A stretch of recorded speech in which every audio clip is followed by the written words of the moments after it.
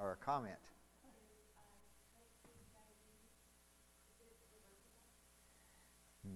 One not that we know of. That's a good question. Yeah. As you all know, dementia, you very seldom see it regress. Sometimes there's improvements with lifestyle, but dementia usually means permanent damage in the brain as things progress, and we just don't see much ever in the way of improvement, unfortunately. Now, brain cells can copy themselves, so there's hope for that. You know, the latest drug that come out, you remember, I don't know if you know this, but for decades, every few years another drug comes out that some company spent a few $1 billion creating, and they have none of them ever worked. Are you all aware of that? This new one that has come out here just within the last couple of months, initially there's some kind of excitement because maybe it's working, but it's way too early to know much about it until, you know, there's extended testing done. Well, it's 4 minutes after, and someone suggested appropriately that maybe we should pray. Would that be all right with you? Father, I thank you for your mercy. I thank you, Lord, for forgiveness, and that you bless us with your presence and your provision, and even trials that are ordained to help us, difficult they may seem to be. I pray tonight that you'd bless the effort to grasp some of these rather deep concepts and help me to make them as plain as possible. I pray in Jesus' name. Amen. It is kind of a challenging topic, so what shall I say? Hang on to your seats or engage as much as you can with your wonderful brain that God has given you. You know how many this is off the topic, you know how many brain cells there are in our brain? 300 billion.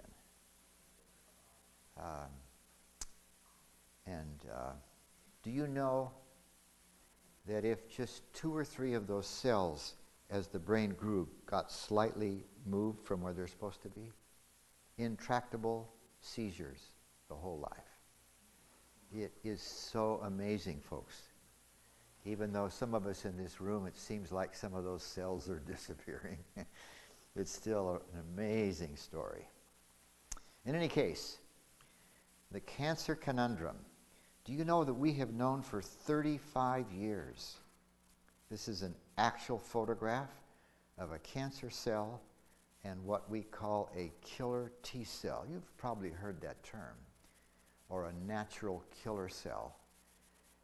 And our body has these all over the place, constantly patrolling.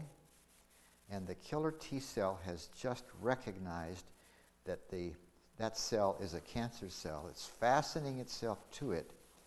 These are actual photographs. And it bores a hole in the cancer cell, which allows chemicals to start freely moving, and the cell dies. And we actually have a fairly good understanding of how this works. And I got these pictures not 35 years ago, but probably close to 30 years ago. We already understood. The killer T cell is on the top, and the cancer cell is in this drawing. And the killer T cell fastens itself, kind of glues itself to the target cell, or the cancer cell, and that's 360 degrees. And I think I'm missing a slide here. Is that right? We'll see if it's next. And the artist is trying to illustrate. Can you see from where you're sitting that that's kind of a dotted line? It's trying to illustrate that the killer T cell poked a bunch of holes into the cancer cell and it dies. Now I'm going to fill the screen with just the portion I have put the ellipse on. So I'm going to show you where the killer T cell fastens to the cancer cell and more. So Would that make sense then? This is what I just pointed to, and this is what I just pointed to. You all with me on that? Where the cell has, if you will, and there's a reason for that, that it has to carefully, if you will, glue itself temporarily anyway, because the killer T cell makes these little balls. The artist has cut the edge off, and inside the little ball are some tinier balls. The little tiny balls are proteins that the cell makes, and here is one just like this one, only as it once the seal is made here and here, then it's safe for the killer T cell. You understand where I'm drawing? That's the killer T cell. You all with me on that? It's safe then for the killer T cell to open, and it's an amazing thing. I got to be careful not to get too far sidetracked, but have you ever had, when you were a kid and you played with soap bubbles and there's two bubbles and boop, all of a sudden they're one? That's kind of the way the cell wall and the vesicle, we call that ball of vesicle, when the walls touch, suddenly it's open. Can you see what I'm trying to talk about? So the contents of that, of this, if you will, this vesicle or this ball, now can pour out into this space. Now, scientists are funny people. They have to name everything. And so these little protein particles that were made inside this cell, and then the cell made the ball and put the particles in there. Now that those particles are flowing out here, and they have the ability to poke themselves into the wall of the cancer cell. And when there's enough of these coming out, they start doing it side by side. And the shapes of those little proteins are such that when they connect together, they do it at an angle. So the next one does it at an angle, and an angle. And what forms as they do that piece by piece? A hole, a circle, which actually makes a hole. That's the way the killer T cell makes the hole. You got that? Y'all with me on the idea? And the artist is trying to illustrate that, first with one, and then with several and more. And then what do we have here? Several holes. Now the problem is, those perforin, did I mention that was the name? Where does perforin come from? Where does that word come from? To perforate. And like I say, scientists, they got to name everything, right? They can't just call it a thinger or something like that. You have to name it. And those can turn around and make holes in the killer T cell. So the killer T cell, I'm smiling and laughing, friends, because I have friends, and maybe you're in this camp, and please understand, I respect people for whatever they choose. But I have friends who believe this all came about by evolution, this unbelievable complexity. But in any case,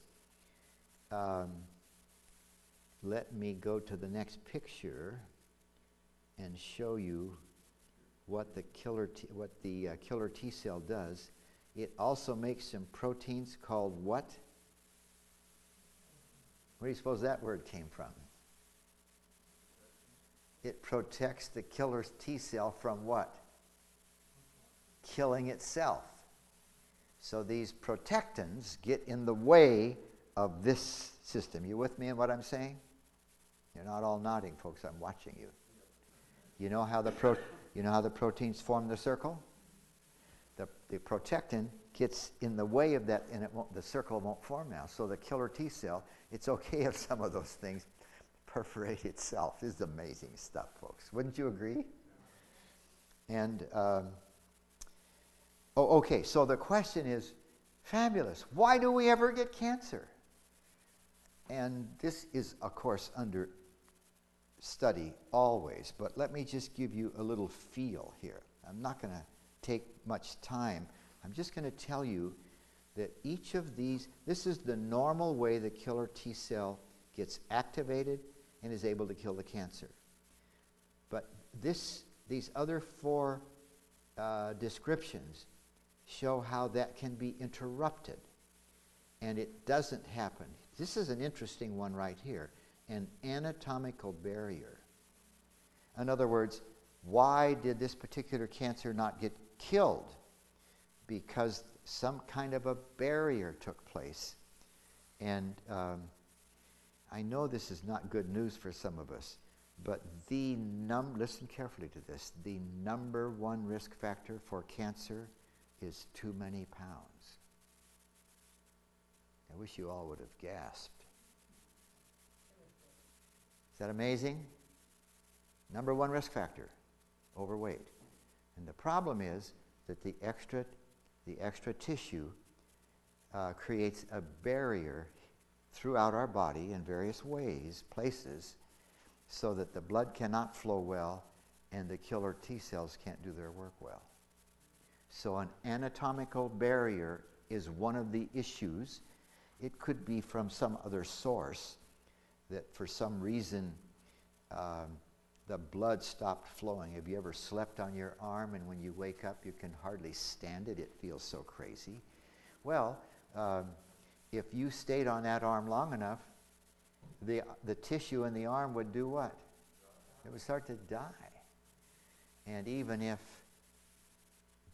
the anatomical barrier isn't that serious, it can still impede the process in our bodies enough to allow the cancer to continue growing. So each of these things, one is called deletion, one is called inhibition, one is called suppression. We have found scores of ways now that somehow the cancer is able to survive and cause the problems. And of course, what do you suppose a scientist or scientists do as soon as they find out one particular pathway? What do you suppose they do? Well, various things, but commonly they might try to make a drug that would interrupt that problem, see? And those are very challenging. You know this, folks. I don't care what it is, even an antihistamine. They're all poisonous to our bodies, are they not? You know that. Is there any drug that's ever been created that doesn't have side effects? There's a big book, you all know about this, that physicians and scientists can look to see what the side effects are of the latest drug or any drug that's been studied out there. But just to show you that there are problems. But what is the number one problem in terms of cancer? Too many pounds, and then many other things, as you probably know, and we'll look at some of them. Here are some of the lifestyle-related issues. Overweight, activity. Now, I don't use the E word. What is the E word? Because when you use the E word, people picture running or doing something that makes you huff and puff, and a lot of people don't want to do that. It turns out, folks, that as long as you go the distance, even if it's slow, you still get almost the whole benefit. So if you want to run 4 miles a day, great. But if you only want to walk 4 miles a day, which, by the way, is the target. If you are not sick from some chronic disease, your target should be almost 4 miles a day of walking. That's been studied and looked at. I won't get into the details. I'd love to talk more about it. But you can do it slowly. In fact, you can do it in pieces. You could walk a 1/16 of a mile. What would that be? 64 times a day or something like that? Okay. Activity. Smoking cessation. You all know about that. Colonoscopies. I'm going to talk about it in a little more detail. 95% of colon cancer can be prevented by colonoscopies. I remember as a young man, the number one killer of black men was colon cancer. Number two killer of white men was colon cancer. It's now, you could say it's almost completely preventable. Now, nobody enjoys getting a colonoscopy, but I'm telling you, folks, it is a very good idea. A whole plant regimen, especially what? I didn't hear the rest of you say soy. What do you all know about soy? Well, I'm teasing you. Haven't many people heard that soy is bad for you? And it bothers me when I go to some dinner that's been prepared by an Adventist church, Seventh-day Adventist church, where I've been, and they're putting out a meal, and here's the soy-free thing, as though soy-free is good for you. I'm going to read to you a couple of pages. Soy is one of the best foods you can eat to prevent cancer. And somehow the public has gotten this idea that it's bad for you. And I'm going to explain to you why that is, where that idea came from. This is interesting. Every single drink, probably most of you in this room are not users of alcohol. Every single drink increases your risk for cancer. It's amazing. And that comes from a consortium of scientific effort from countries around the world. The International Association on Alcohol Research has published this just in the last maybe 3 years. Diabetes, believe it or not, and even pre-diabetes, risk for cancer increased. By the way, why might that be? I wish you'd all say circulation, right? Diabetes is a problem with circulation for most people. And so it raises its head in different places. Late menarche, onset of menstruation, breastfeeding, and first child before 30. These are prevention issues in the case of cancer. I think there's one more. Virginity and monogamy. Now let me do a little drawing on the board here to show you why the second to the last one might be the case. In fact, this is true for men too. I think most of you know a little baby boy is born with the same structures in the breast that a little girl is. They don't usually develop because of various hormones. But inside, let's say, the female breast, there are these things we call lobules, and then there's this duct to carry, I'm going to make it a little bigger, the milk. And it turns out, shall I use a different color here and there? It turns out that this duct has a lining of cells like that and like this. Lots of our vessels are made that way. But here's the interesting thing. At every menstrual cycle, all of these cells die, and before they die, they replace themselves. Y'all with me so far? Now, I'm going to take a few minutes to talk to you about DNA. Most of you know this stuff that's our genome is like a ladder, twisted, and it has these rungs.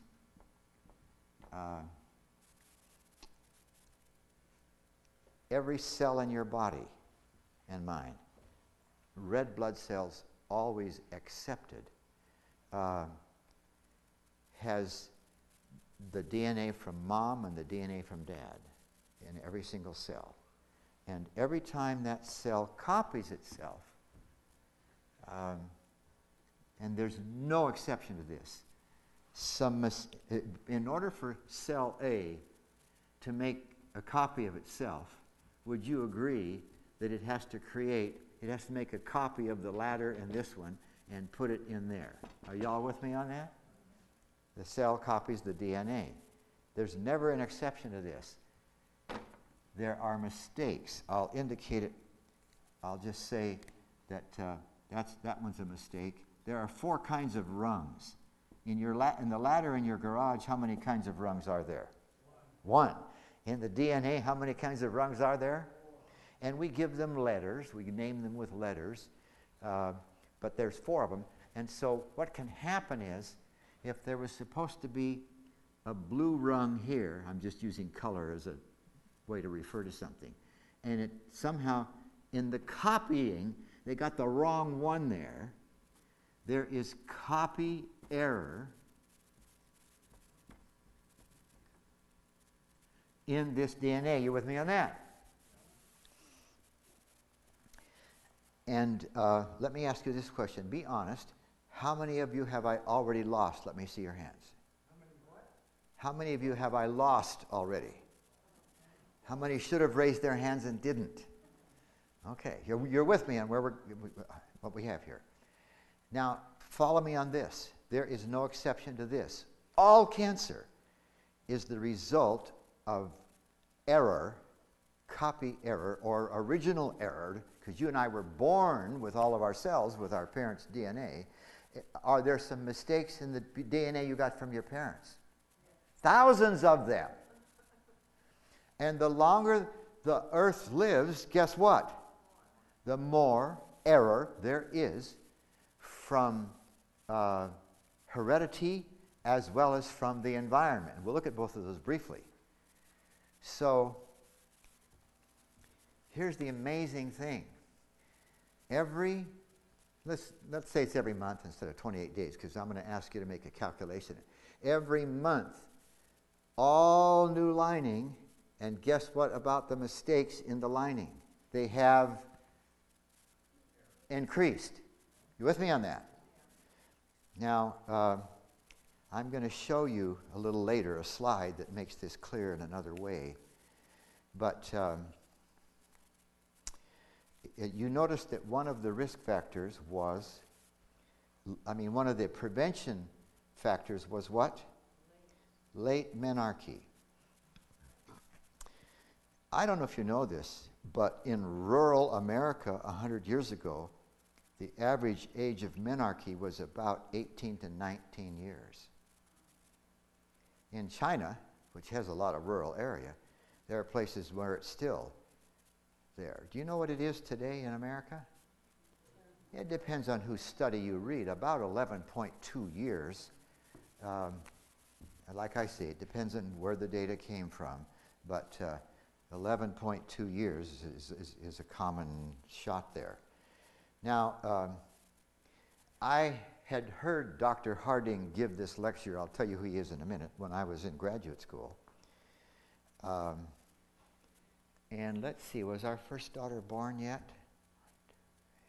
Not yet, I don't think. So I was curious when she was born, and as this girl grew up, to see what happened. She didn't start cycling until she was 16 years of age. Now, I can't prove that it was because she was given a plant-based regimen. Probably was the case. Let's just say this is 11, and that was 16. How many cycles did she miss? 60. Are y'all with me on this? Do you grasp the idea that her risk of all kinds of cancers are way less? Let me just tell I say all kinds. You probably don't know this. 95% of breast cancer occurs where? In the duct. Are y'all with me on this? 12% occurs in the lobules that make the milk. They also have a lining that changes every cycle. Interestingly enough, only 12% of breast cancers occur in the lobule. Add 95 to 12, what do you get? Just about 100% of the cancers occur because of copy error. Are y'all with me on that? Amazing. And how many cycles did this girl miss? 60. Now, when her sister came along 2 years later, I was again very curious. You talk about these things with your spouse or even as the girls grow up. She also didn't start cycling until she was 16. Very likely because these girls were raised on, guess what kind of a regimen? Whole plant. Except for mama's milk. And mama's milk is about the best food in the world. So it's not a problem. Okay. Late menarche, breastfeeding. You gals all know this. There are exceptions to this, but almost any woman who is breastfeeding stops cycling. I don't know if you know this, but once in a while a woman keeps cycling even during breastfeeding. But that's why it's on the list. And why the first child before 30, we really don't know, but the data is clear. So if you have children or grandchildren and they're not bearing children at an early age, you might encourage them. I don't think Neva would mind me if I told you that we were chaste until we were married. We have been faithful to each other. What is her chance of getting cervical cancer? Virtually zero. Interesting. And you know cervical cancer, folks, is like a, what shall I say, a plague in this country. Almost completely preventable. All right. Now let's dive into a little bit of a challenging spot here. I think I have mentioned this, but in case not, there's a couple of genes that we have called BRCA, and then when we found another one similar to it, there's BRCA1, BR is breast, CA is cancer. How many of you have ever heard of BRCA1 or BRCA in human bodies? 1, 2, 3, 4 hands? Okay, you're about to hear of it now. This is prevention issues. I'm going to give you a little quick course on DNA here in a minute. You all know this, radiation, whether it's an X-ray or a CT scan. What about a magnetic resonance, an MRI? Does that contribute like these X-rays do? No, it's completely non-invasive. It's a magnetic field and some radio waves, which some people aren't sure just about that, but I can just promise you the research is endless that those things they do not cause damage to the cells. Vitamin D, we just don't get enough unless you live in Arizona. And some of you are snowbirds and don't live here enough, like me. Hormone replacement therapy. I don't know if you remember this. It was the year 2000, wasn't it? Or what? No. It was 2004. I was driving home from work, listening to the radio, and suddenly this study on the Women's Health Initiative showed that women using hormone replacement therapy, I don't remember the number, I think it was like 35% increase in a chance of risk for cancer of female organs.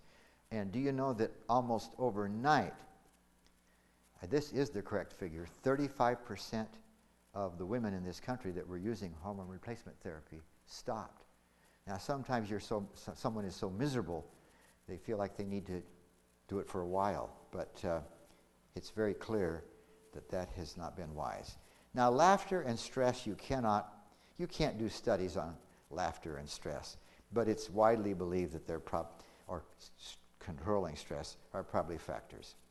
You may not know this, and you may not even want to know it, but caffeine, 2 cups a day doubles the risk of bladder cancer. It also increases the risk of colon cancer. And we were talking about this weekend, and I forgot to bring that up in my head, so I apologize for that. So a plant-based regimen decreases cancer growth by what percent in a dish where you're letting cancer cells grow? Talk to me. 70%. It's amazing. Cow's milk increases cancer risk by 50%. I know both of those researchers are friends of mine out of Loma Linda University. And of course, I was raised on a dairy farm. I was raised on a chicken farm, but we had about a dozen cattle. So why did I say dairy farm? I meant a chicken farm. But do you know there's a study that showed that if people drink 3 glasses of milk with a meal every day, I can't remember the number, I'm sorry, the risk for cancer, prostate cancer, and a number of other places, way higher. And that's what I did. I drank 3 glasses of milk. At lunch, I remember for sure, and of course I don't recall pouring milk for the other 2 meals, but there I was, not knowing any better. The most preventable form of cancer after lung cancer from smoking cessation is colon cancer. 90% of the cancers begin in polyps. Most of you know all about this. And if you have no cancer in your family, extended family, the counsel is you can wait till 50 before you get your first colonoscopy. If you have cancer somewhere in your family, better do it starting at 45. My dad was diagnosed with colon cancer, had surgery. This is very unusual. He lived to be 85 years of age, did not die of cancer. Very unusual. My mother was diagnosed with colon cancer. What do you suppose I should do? I started getting colonoscopies. Actually, I have about 4 friends who are gastroenterologists, and one of them has done most of my colonoscopies.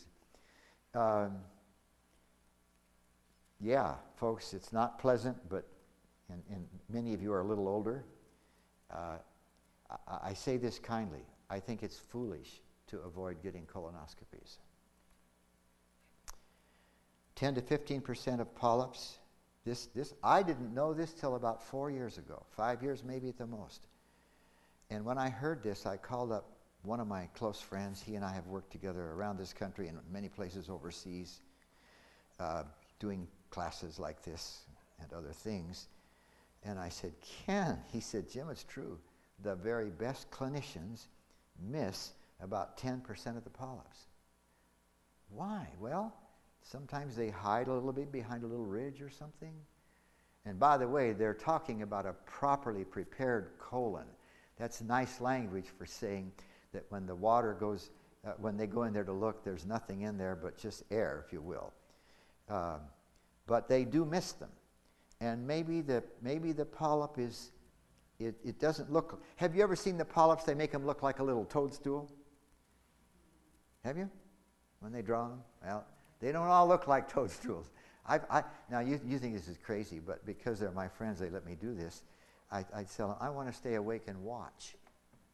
And so my friend gives me a little bit of sedative, and then I can watch the screen.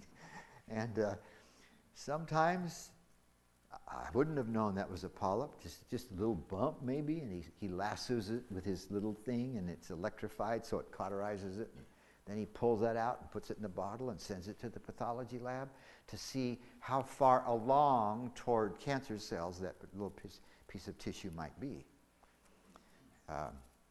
Maybe that's enough said, folks, but really. And then the physician will tell you, based on the pathology report, how soon he or she thinks you should have another colonoscopy. Now, how many of you have read the book, The China Study? Can I see your hands? 1, 2, only 2, dear me. There's a map of China, and every line, let me make it bigger, is a county, every enclosed line. And the darker the shading, according to this legend here, very little or no cancer, the darker it gets, the more and more cancer there is. Every one of these counties, not Chiang Kai-shek. Who was the emperor whose name I'm trying to get? Anyway, before Zheng, or even 2 before him. Anyway, he died of cancer. Who was that? Who was? Was it Mao Zedong? Mao. He spent huge amounts of money to find out how cancer was doing in his country. That data was collected, and then along with our friend from Cornell, T. Colin Campbell, who wrote the book, The China Study, they processed all this data and found, this is astonishing, friends. Now, this is a short chart here.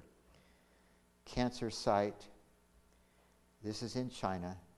The reason there's 2 numbers with a dash is, in some counties among men, there were 6 cases of stomach cancer, and in some counties as high as almost 400 per 1,000 people.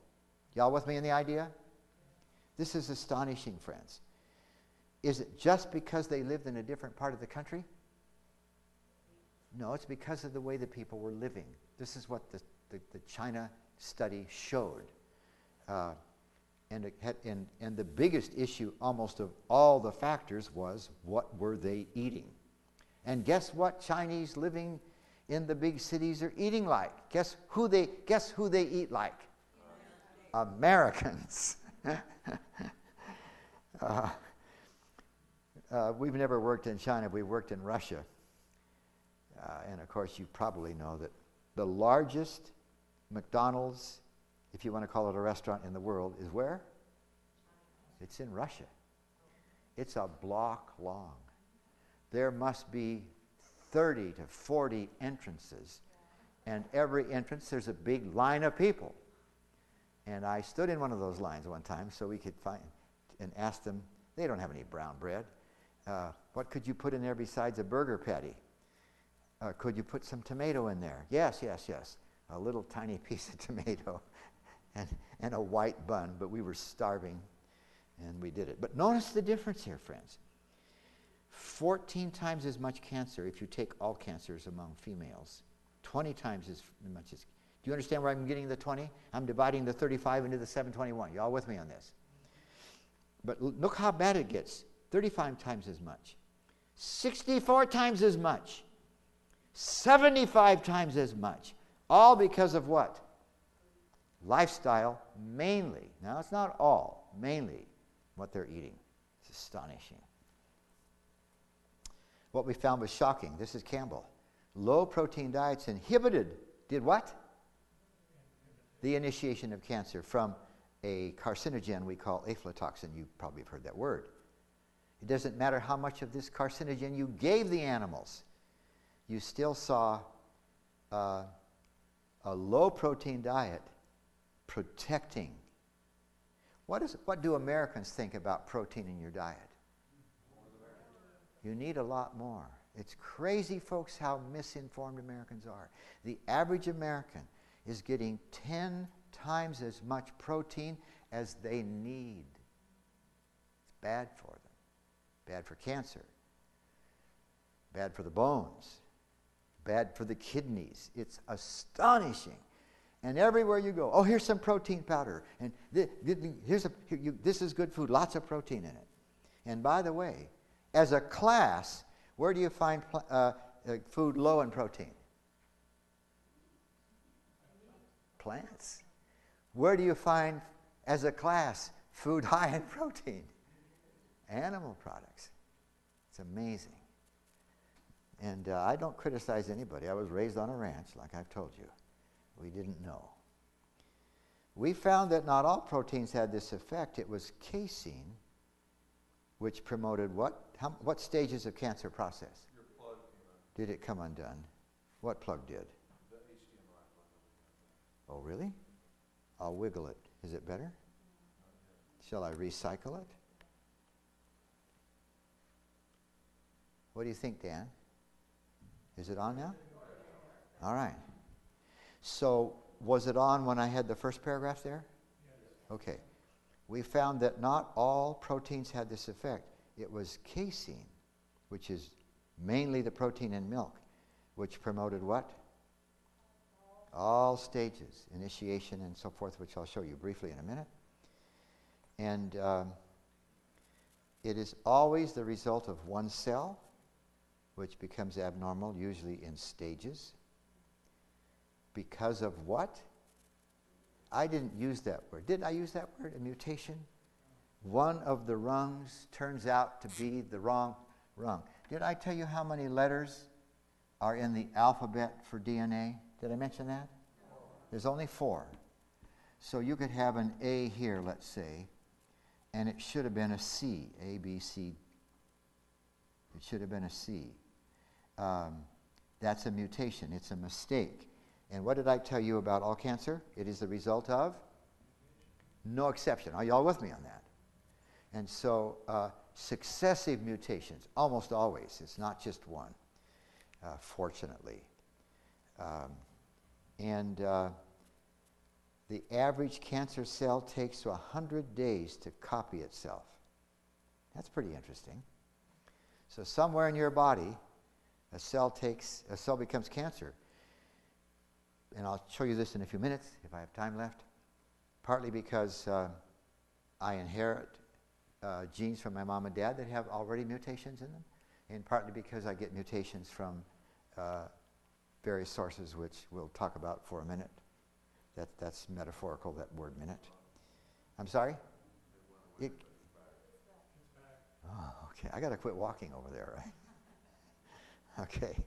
Oh, by the way, so a cell somewhere becomes cancer. 100 days later, it's how many cells? 100 days later? It takes 10 years, friends, before it's the size of a period at the end of a sentence.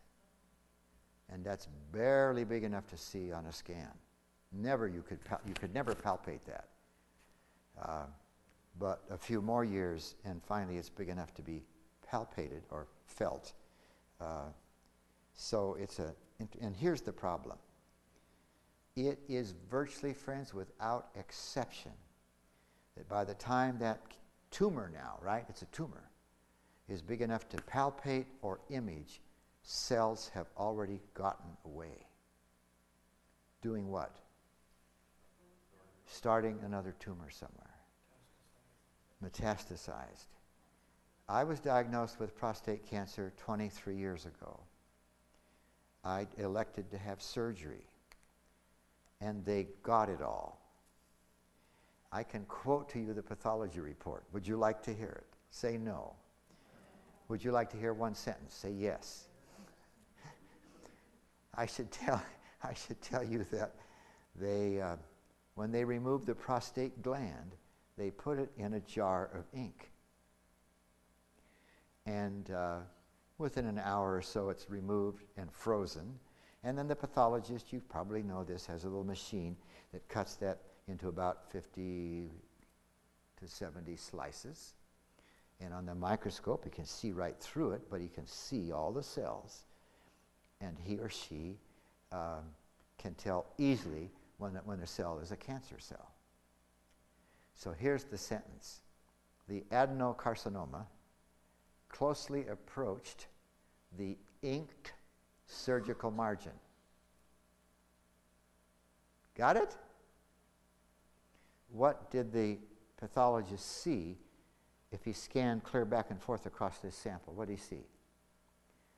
Out at the edge, what did he see? Ink. Because the thing was done what in? Dropped in ink. So when you slice it, you see, let's say, a circle of prostate tissue, and what's around the edge? Ink. So the adenocarcinoma closely approached the inked surgical margin. Got it? Then notice these words. 4 words. No, the word trans, can't remember now. No, I can't remember the second part of the word. Was appreciated. In other words, in all of those layers, he could tell that the surgeon's knife never cut through the tumor. The word's escaping me. Are y'all with me on the idea? So they got it all. Are you with me? Are you with me on this? So I said to the urologist several weeks later, what's my prognosis? He said, you have 5 years. I thought they got it all. What did I say about this little tumor? By the time it's big enough to be felt or imaged, what did I say about it? It's virtually, I'm sorry to give you this news, folks, it is virtually always the case that cells have gotten away, which is bad news. I understand that. Was it bad news for me? Say yes. In fact, the average male in America would be dead if he had my situation exactly. How soon? 5 years. How long have I been? 23. Correct? I told you a minute ago. Okay. And my urologist says to me today, Jim, you're not going to ever die from prostate cancer. Why is he talking like that? You don't have one anymore. Yes, I do. Yeah. Listen, this is interesting. Listen, that part is gone. Are y'all with me on that? The only cancers in my body, as far as prostate is concerned, are cells that got away. Y'all with me on that?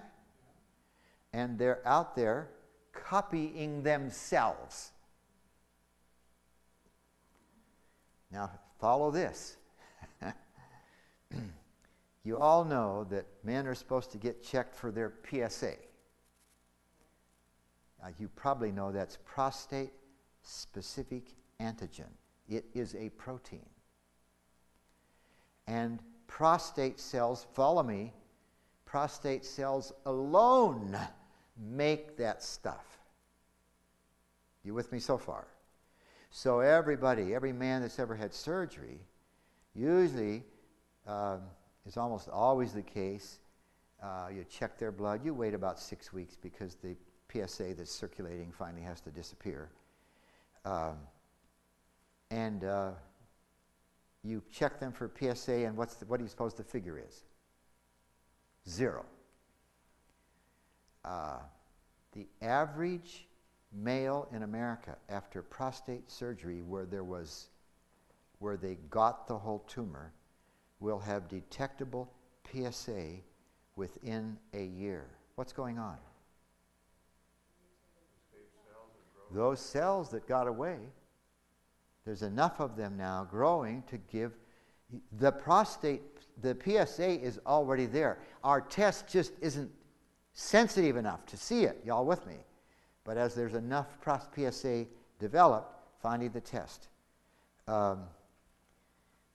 So I'm looking at my PSA test every year, and it comes in the mail, comes the reading. Every time it says 0. Is it 0? Say no.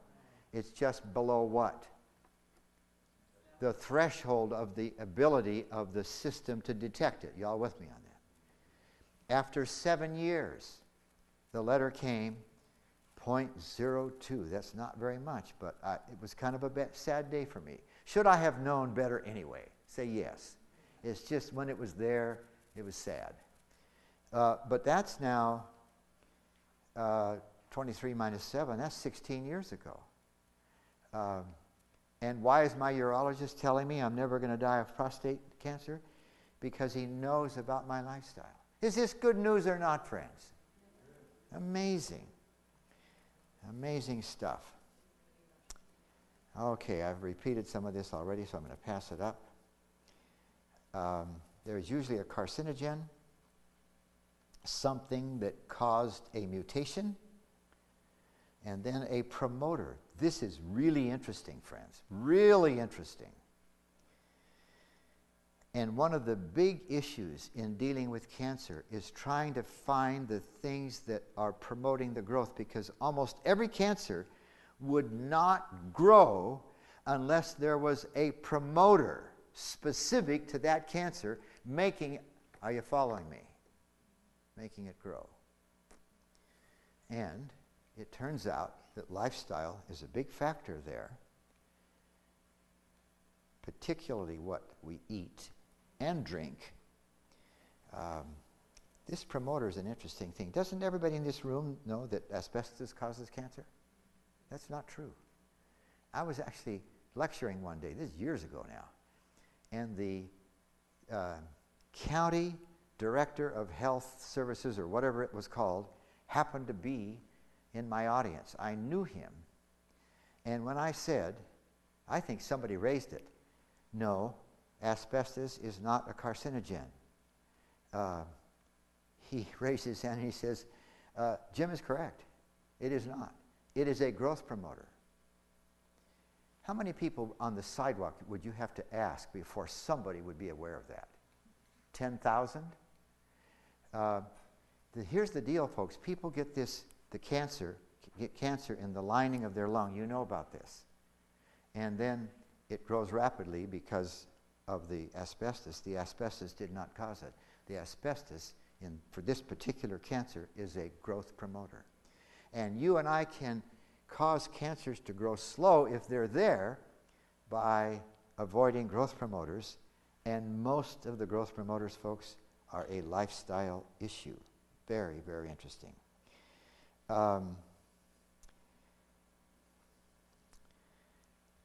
Using a macrobiotic diet. Now, that's not as good as the diet that we teach, but it's an approximation of it. Emphasizing whole grains, vegetables, legumes, while avoiding dairy products and most meats. 9 men, and these men were all chosen essentially at the same place in terms of prostate cancer, if you're following me. 9 of them had an average survival of 19 years. before they died. So these men were all in a study. Are y'all with me? And they were controlling what they ate. That's a long time, but they did it. Whereas only 6 years for a matched group of men using no special diet. Is that a big deal? I wish you all would have gasped at that. Amazing how I treat my body, even if I got cancer, probably because I was raised on that ranch. That was published clear back in '93, clear back then. I'd like to impress you with the credentials of the professor that put this diagram on the board when I was in graduate school. Mervyn Harding. He was a doctor, a medical doctor. Halfway through his first year, the medical school called him urgently. We got to have somebody to come teach because somebody died. So he went and taught, and he enjoyed it so much that he decided to be a teacher. So he got a PhD in nutrition from Harvard. Can you read it? Is it big enough to read from where you are? A PhD in pharmacology from Stanford. And then he got a Doctor of Health Science degree from his own university. And I had the privilege of sitting at this man's feet, a graceful, gentle, I don't know, I shouldn't tell you this story, but I'm going to tell you anyway. I will after I put this diagram on the board. So he put this on the board one day. Across the bottom is lifetime, if you will, and vertically, protein intake, on average, over time. This line represents puberty. These are the childbearing years before menopause and death. Here's what he said. High protein intakes make puberty early. Menopause early, which can be helpful. And what about death? Talk to me. Early death. Whereas a low protein intake, late puberty, late menopause, and longer life. Are you all with me? Do you think this man knew what he was talking about? Please say yes.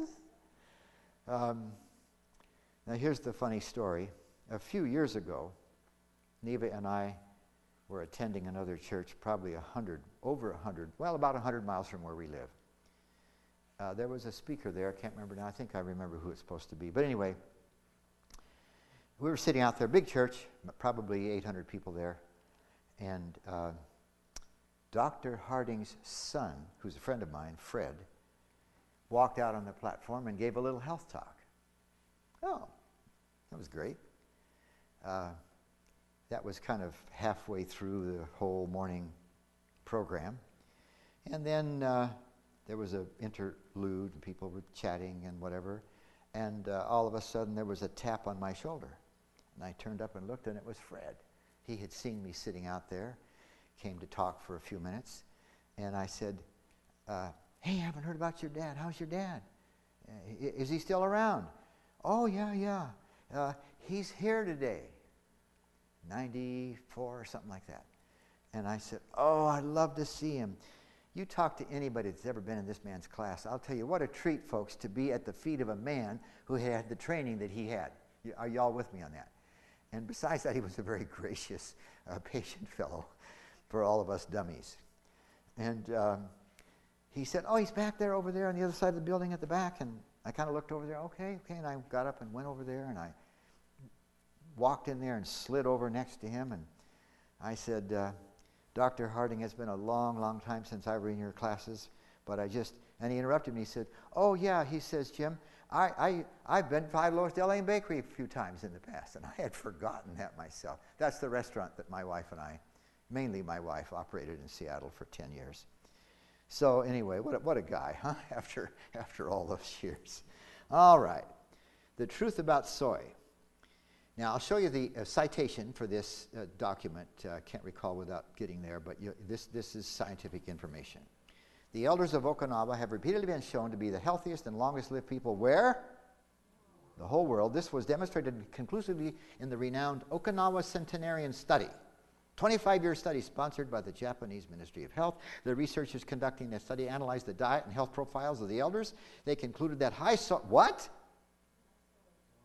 soy consumption was one of the what? Main reasons that Okinawans are at an extremely low risk for hormone-dependent cancers. You're talking about breast, prostate, and so on. What does the average American know about that? Almost nothing.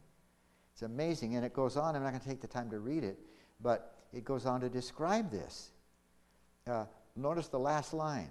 The lowest cancer rates in the world are found among the Okinawans who consume what? How did it ever come to be that somebody got it started that soy was bad for you? Now, I think you should eat the whole soybean, but I'll tell you what. I have another physician friend in Maine. I could talk about this guy for half an hour. I am so impressed with him. It is just mind-boggling. I have sat with him in his office and listened to him talk, and I just sit there and think, this is incredible. Anyway, we're friends. We stayed in their home, and a lady came to me some time back with the breast cancer story and wanted to know what I would suggest, and I told her what I thought would be wise. And when I got home that night, or maybe it was the next day, because Maine is 3 hours late, I called him up.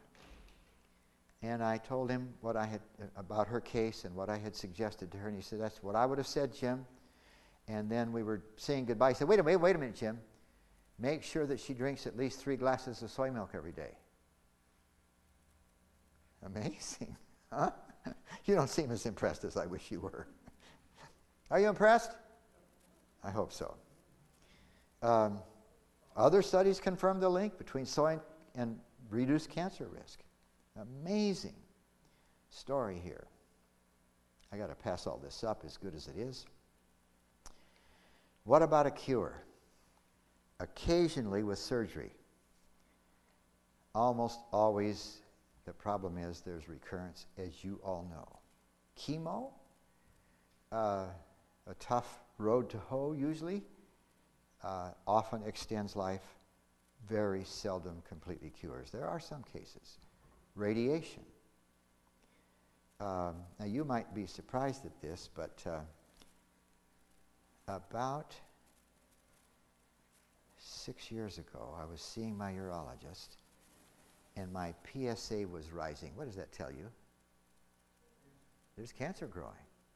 So he did an MRI and found a tumor about the size of the end of my thumb, sitting right where my prostate used to be. So what would that have been? About 18, 19 years. A cell got left there, maybe a lymph node, and now it was a tumor. And he said to me, and I have such great respect for this fellow, I'll tell you, I could go on and on.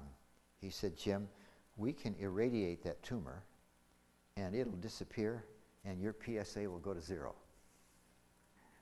Wow. So every day, it was a month before it got started, every day for 5 weeks. It wasn't fun exactly.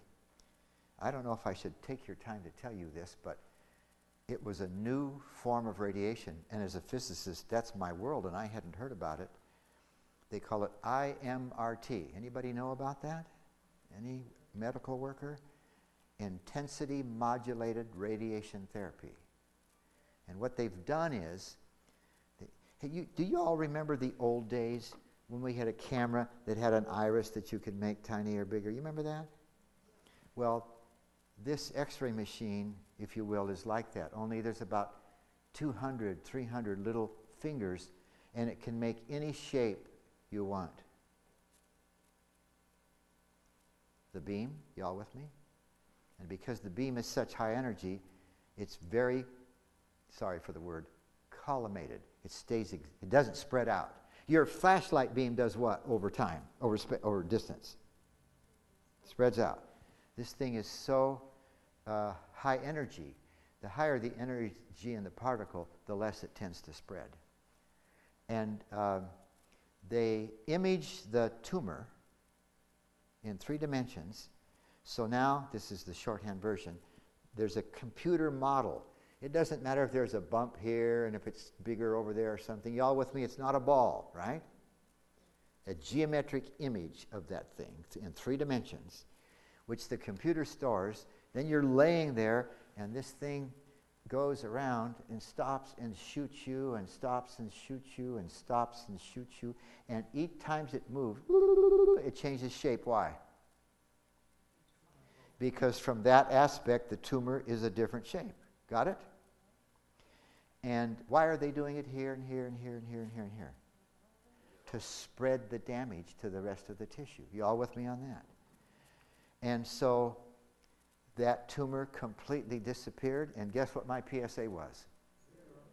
0. So radiation can be helpful. It also causes some collateral damage. I have a little bit of collateral damage from that radiation, but you live with it and so forth. Here's the really bad news, folks. In the literature, or in the what do we call the records, if you live for 5 years after the treatment, you are considered cured in the data that is published, which is pretty bad, but that's the way it is. You know about the effort in this very day that we live, where they're trying to take people's own immune cells and teach them something and maybe multiply them and put them back. This targeted, if you will, immune therapy. Natural therapies are challenging. I got to quit, I know, even though I'd like to go another half an hour. I think I'll show you one thing and then quit. How many of you know the name, this physician whose name is Agatha Thrash? Anybody? 3 or 4 or 5 of you? She's a friend of mine. We have lectured together, traveled together.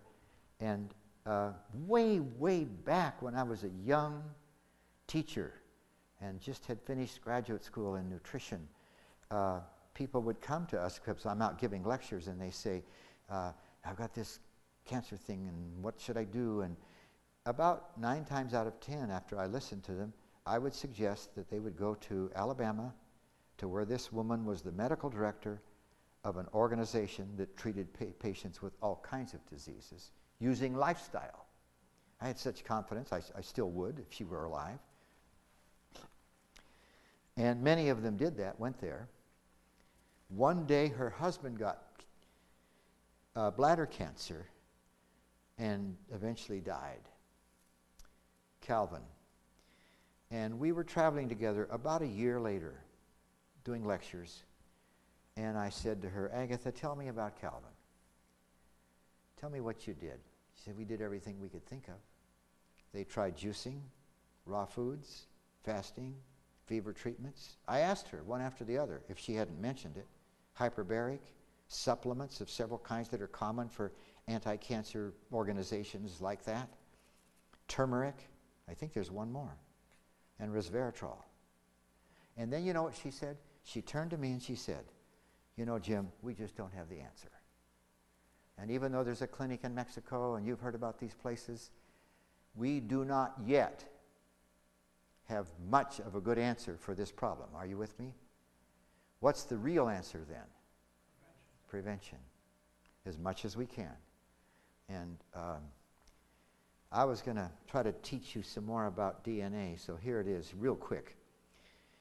Are you all familiar with this kind of thing? These are the chromosomes, all 23 of them in each cell. And this part came from mom, and this part came from dad. You all with me? That's the DNA. And clear back in the year 2000, Newsweek, the whole magazine was on DNA because they had just sequenced the human genome. And you see the ladder down the middle, correct? And what's the nature of the ladder? Twisted. Double helix. And it's got rungs. They don't show it, although I will in a moment. But the reason that granddaughter looks a lot like grandma, yes, of course, the DNA. Now, there's some artist made a picture of it, and here he's illustrating, or she's illustrating, that the rungs are actually 2 half rungs, if you will. And there's my diagram. I've just colored them for clarity. You can see red, green, blue, yellow. Those are the 4 types of rungs there are. And in the DNA, this doesn't matter much for our discussion. Green ones are always hooked to yellow ones, or yellow to green, and so on.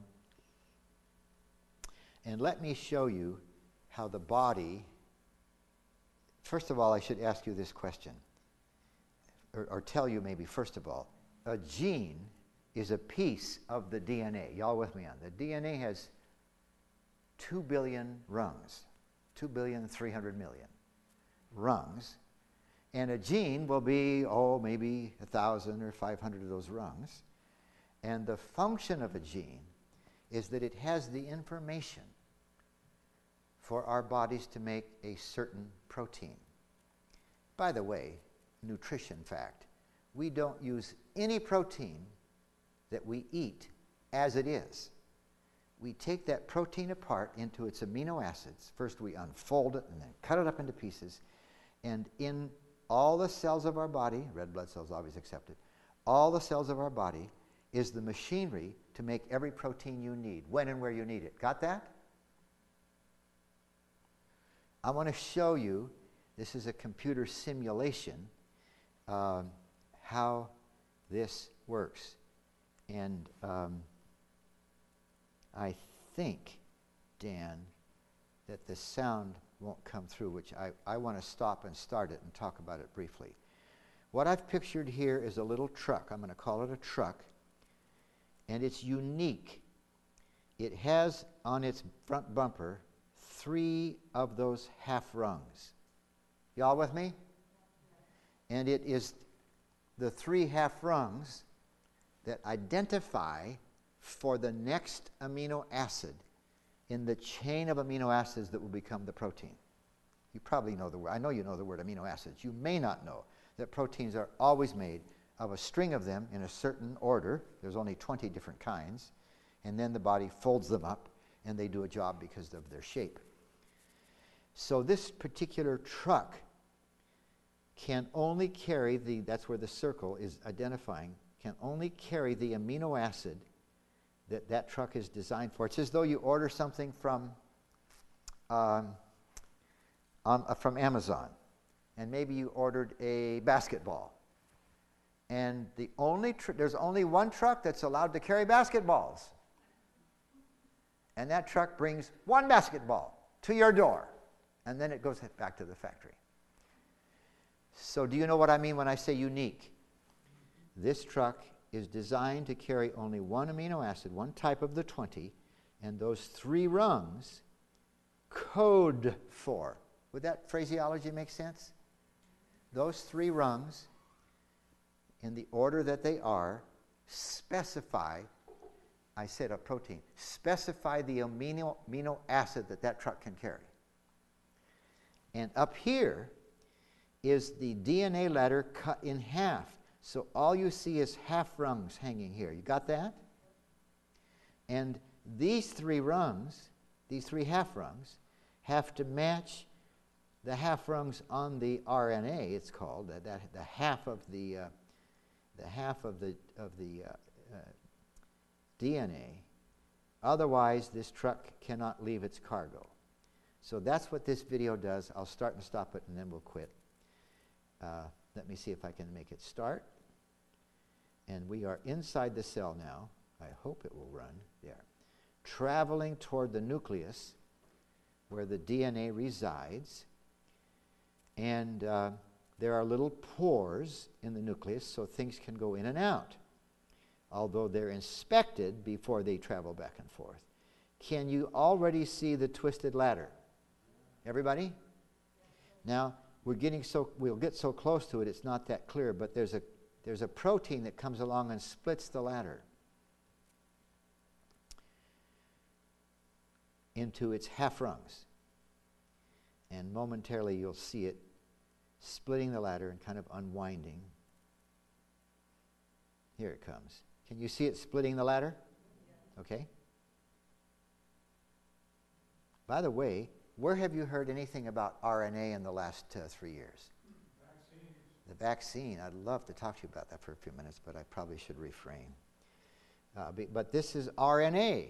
Our body uses one side of the ladder, a little slight exception on that, but it's essentially one side of the ladder, of the DNA ladder, And that the order of the rungs, it specifies the order of the amino acids that are hooked together to make the protein. Is this amazing or not?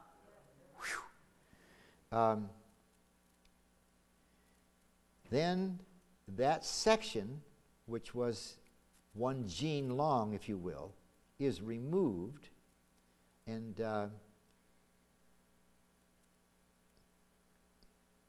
I should say a copy is made. That was the copy. I should stop it. I may have mixed you up. The latter was split. Now it's separated the two sides, and a copy is made by hooking up the right half rungs, and now that copy is removed. There it goes. Taken outside of the cell. There's a little sentinel that will only allow things to pass that are supposed to. Did you see it? And it's taken to a factory where the protein is manufactured. The factory itself is protein. Now stop and think about the issue there. If the factory that makes proteins is a protein, which came first, the chicken or the egg? Of course, you understand, I believe all this was created by a supreme powerful intelligence. Anyway, this is the protein. This is half of the factory. The other half is not there until the RNA is brought into position. Then the other half of the factory shows up. And now, by the way, does this look a little familiar? A truck with 3 half rungs and carrying a specific amino acid shows up, and now we're going to go inside, and if the truck matches, it gets to stay. Got it? Then another truck shows up. Does the front end of that truck look different? Does the amino acid on the back look different? Yes. And if it's the right one, now notice something very interesting right here. You try to do this in a laboratory, it is very, very hard to get amino acids to hook up like you want them. Very difficult. I have that from a friend who is probably the leading organic chemist in the world. Those are his words almost exactly. But because it is the right one, then this truck can leave as soon as these are hooked together like this. Got it? Is this cool? So let me stop for a second. What is forming across the bottom here? An amino acid chain. Y'all with me? And what's this up here? It's the half of the DNA that we call what? RNA. Very good. And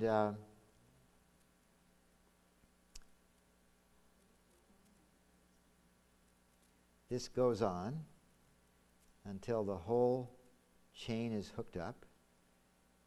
Stop. What's this thing coming out the top right here of the factory? The RNA. What's this thing coming out the bottom? The amino acid chain. Just for that, you all get to have some potato chips. I don't remember what else they're making. Okay. Now I'm going to tell you, I should do that. I'm going to keep you for a couple more minutes. I've got to tell you something. I'm going to play for you the audio. It's a little bit noisy at first with some music, of a man who was a regular scientist, University of California, San Francisco, an atheist and a evolutionist, if you will. When he saw this or learned about this, you know what he did? He became a believer. It's just the coolest thing in the world because, listen to this, he wrote a book with a Russian scientist, the two of them. You can still look this up. If you wanted to, you could look it up right now on your phone. I think it still sells for over $100. That proved that this thing happened by evolution. Did you get that? And this is he. now that this kind of knowledge has been acquired. It's going to be pretty loud, Dan, if you're back there. So give me a few seconds here. We'll take about 6 or 7 more seconds to finish this. This is now going into a folding factory, also made of protein, and the folding factory folds this thing up into the proper shape. There's more to it than that, but that's just what I'll say. And once it's all folded up, then it is delivered to a place where its function is needed. And I'd like to speed this up, but I can't. But they do accurately show part of this. In the left part of the screen, a truck, quotes, comes along, picks it up, carries it along a highway that they do not show to the place. Now this is Dean Kenyon. Let me turn up the volume. Oh, it is up. Okay. And I think we'll hear him just fine. A little bit of loud music at the start. Scale of size, such a finely tuned apparatus, a device that bears the marks of intelligent design and manufacture. And we have the details of an immensely complex molecular realm of genetic information processing. And it's exactly this new realm of molecular genetics where we see the most compelling evidence of design on the Earth. Cool? I'll tell you one more little tidbit and then we'll run. After he had written this book, and I'm going to try to say the title of it in case you want to look it up just for fun. You might want to buy it and read it. No, I'm teasing. I'll have to think about it. But if you put his name in there, you know, in Amazon, Dean, you put the name in the books that person just pop right up. One day he's lecturing, University of California, San Francisco, and a student raised a question. This is, you got to give some credit to a dyed-in-the-wool evolutionist for this. This student raised a question, and Dean Kenyon didn't just dismiss it. It made him think in a way that he had never thought before, and he went home and he started studying and this is what resulted as a result of it. Just a great story. Anyway, I'm sorry. It's only 19 minutes past. Maybe the ladies needed the extra time, so I think we're supposed to go over there forthwith, are we not? And shall we go out this door? Is that the usual way to go? Go out the back is easier? Okay. Because I think they're on that side of the courtyard, aren't they, in that room over there? Basically, they have samples. Yeah, samples for you to try. And thank you for bearing with me.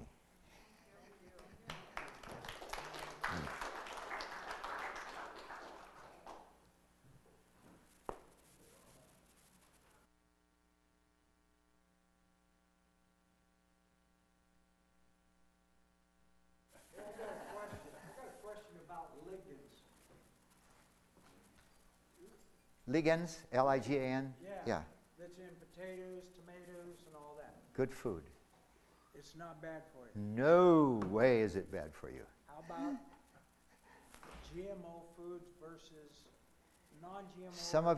Some of you are going to discount everything I ever said here, but and I could give you easily an hour-and-a-half lecture to show you why I've got this answer.